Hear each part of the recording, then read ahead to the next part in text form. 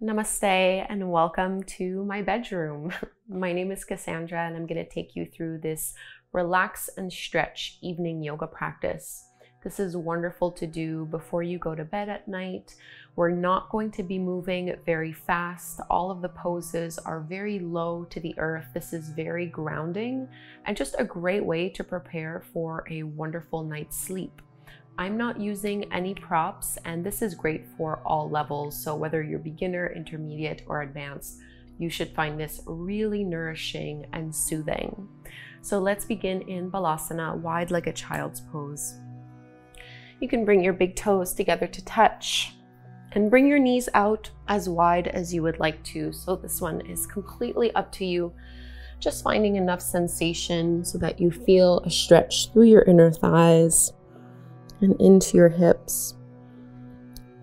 And I like to extend the arms forward while still pressing my shoulders down and away from the ears.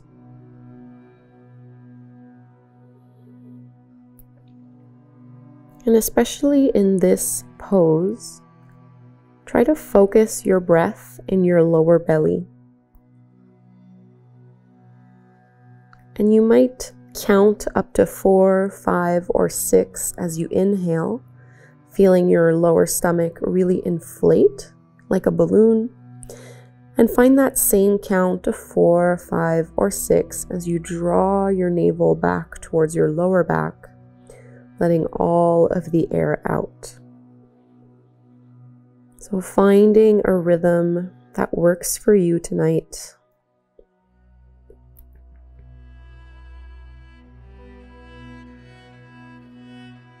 Letting go of your day, knowing that all is well. You've done your best today, and now you have full permission to relax. Tomorrow will be a new day. And take 5 more breaths right here.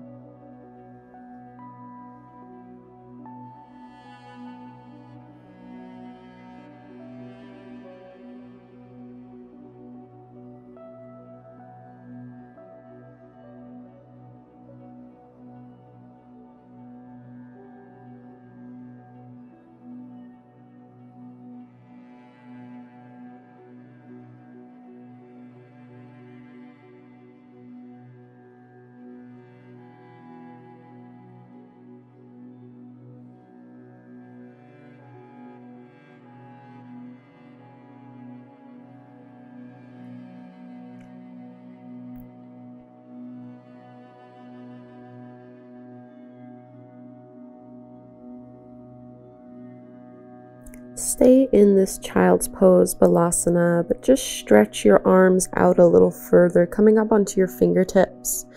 Really lengthen and reach out. And you can walk your hands back in. Take your time. Really try not to rush in and out of poses. We are relaxing from our day. We're just going to come into a tabletop pose so we can step our right foot to the outer edge of our right hand. So both palms are to the inside of that right leg. Then you want to have your knee pretty much over the top of your ankle.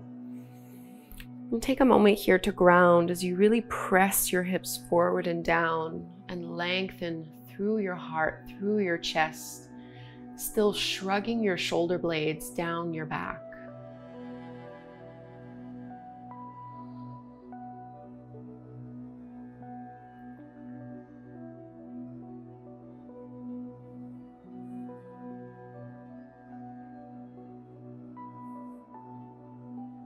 Letting gravity pull your hips lower. We'll come from here into Gomukhasana or shoelace pose, at least a variation of it.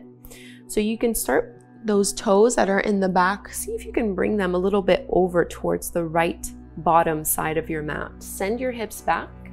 And you're going to cross your right thigh over your left. So you want to reach your feet away from one another as much as possible and just start to press your hips back. If flexibility is limited, you might just be holding here, pushing it down. Otherwise, you might be able to bring your hips on the floor, And one option can be to just work the pose and work the stretch, sitting up nice and tall, or you can fold on down to really get into the IT band, the outer hips. Gomukhasana, cow-faced pose, trying to stack one knee over the other. And we're only here for a few breaths, so don't worry too much about which variation you end up in. Breathe into the intensity of the pose.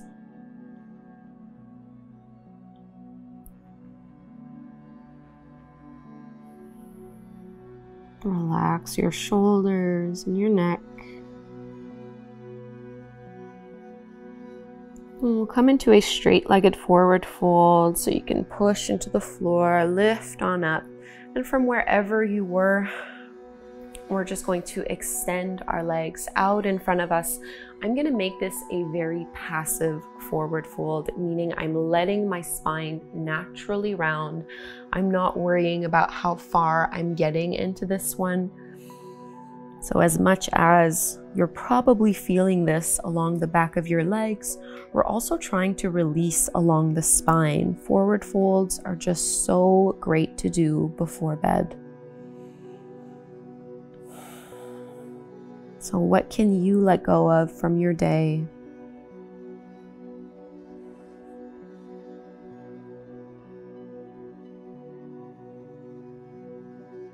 What can you release?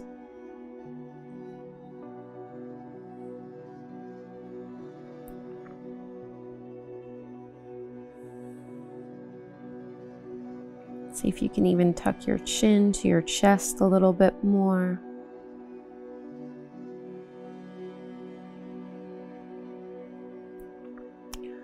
We'll walk our hands in, lift up nice and slow. And just bring your feet in, a little windshield wiper motion here, dropping the knees side to side as a way to release your lower back.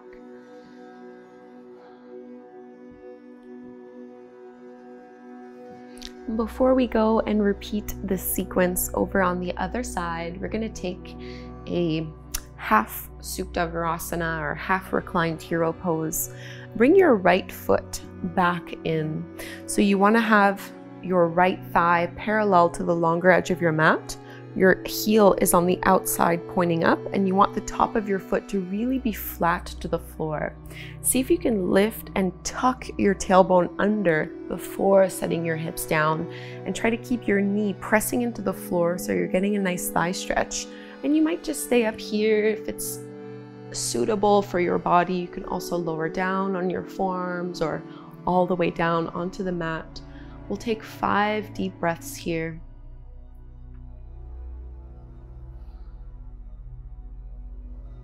Big release through the hip flexors, through the quads.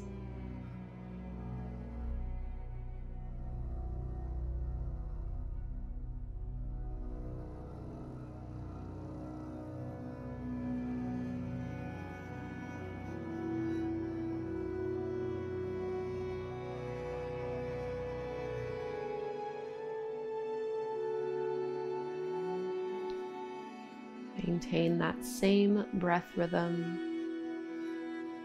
Inhaling for a count of 4, 5, or 6. Maybe your breath is even deeper, going to 7 or 8, but matching that count on the exhale, in and out through your nose. And if you were laying and reclined, you can push into your hands to lift on up. And let's find tabletop pose on hands and knees. Let's find that dragon pose or lizard pose on the other side. Your left foot steps forward to the top of the mat, both palms to the inside of that leg, knees over your ankle, toes are pointing forward. And you're just working on melting tension from your pelvis through the inner groin, through your hip flexors. Your arms are there for support. Try not to struggle against the floor.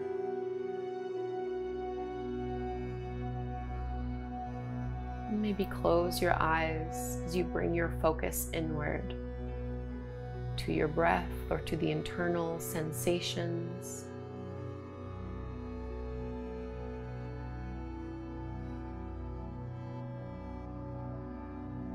You might choose to repeat, I am calm, I am relaxed, I am grounded.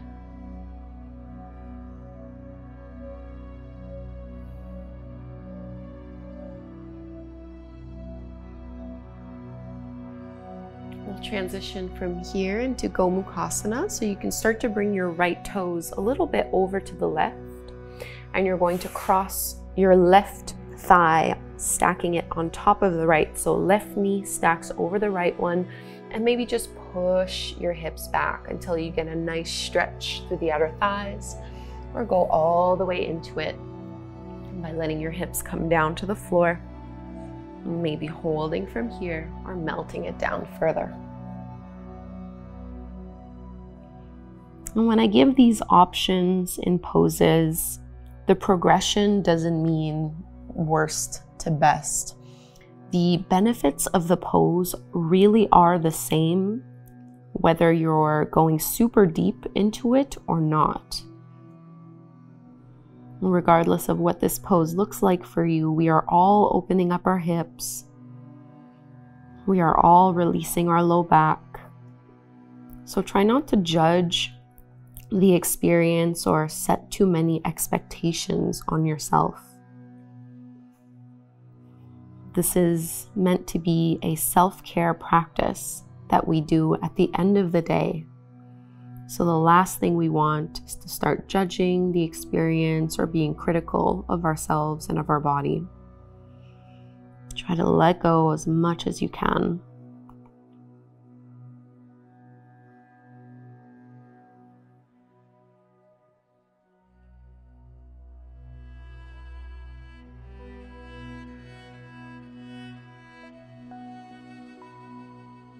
Let's walk it out. We'll come into another forward fold. If you wanted to do the straight leg fold like we did before, again, you're welcome to do that. Otherwise, we can take a Baddha Konasana butterfly fold, bringing the soles of the feet together, knees apart. And this one also, I'm going to make it very passive, just soothing and relaxing. I like to turn my palms to face up and just gradually softening into the shape. So that again, even though you're probably feeling the most intensity in your hips and in your lower body, we are still trying to decompress along our spine. So no tension even in your jaw, even notice along your eyes and in your cheeks. Can you relax a little more?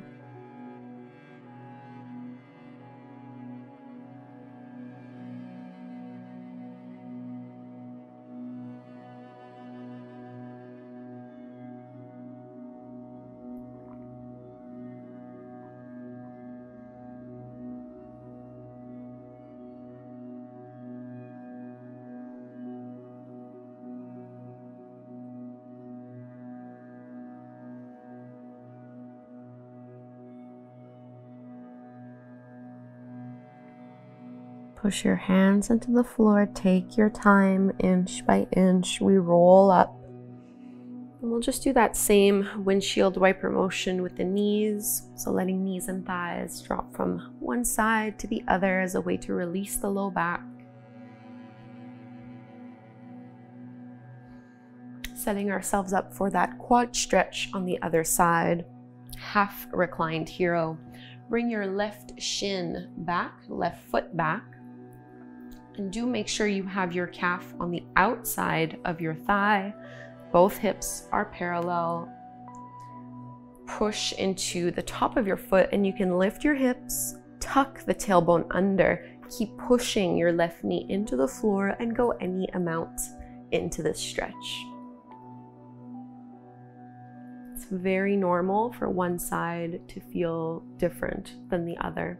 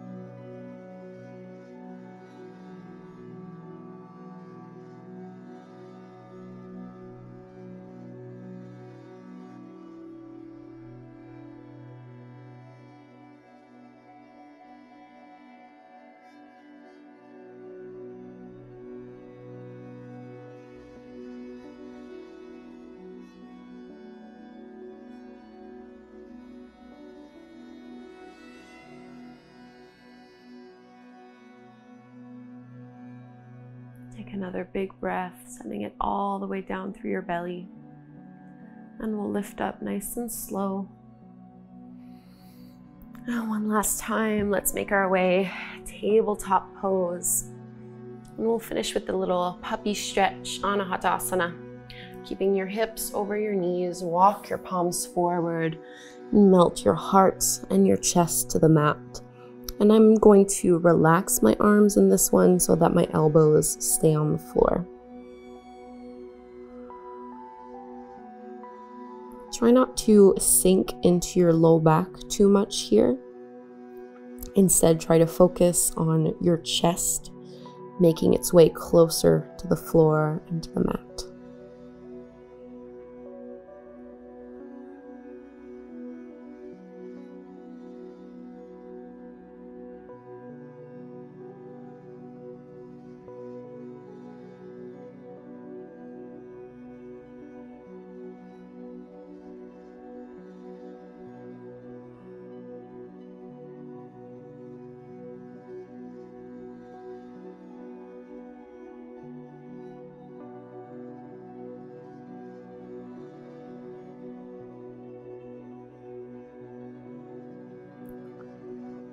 Just bend at your elbows. We'll come into a little crocodile pose, kind of like a little belly shavasana. One hand over the other, just let your forehead rest over your palms. And take a few moments here to breathe into your low back, feeling your lower abdomen push into the floor as you inhale, and it relaxes back on the exhale. I am calm, I am relaxed, I am grounded.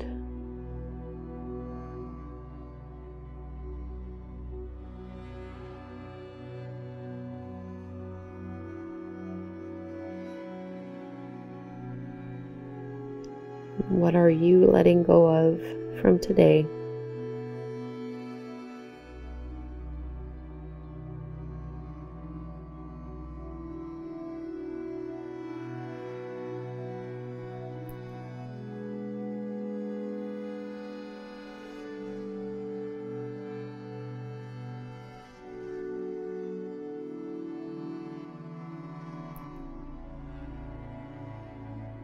And you might want to just roll onto one side into a little fetal pose.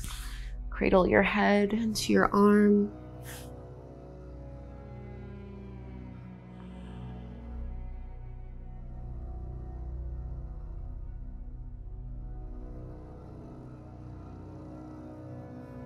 And we'll come to take a seat. Push into the floor, nice and slow. Sitting in any way that is comfortable and suitable for you. Bringing your hands together at the front of your heart, closing your eyes. Let's close our practice with the chant of Om one time. Inhale to chant, big breath in. Om.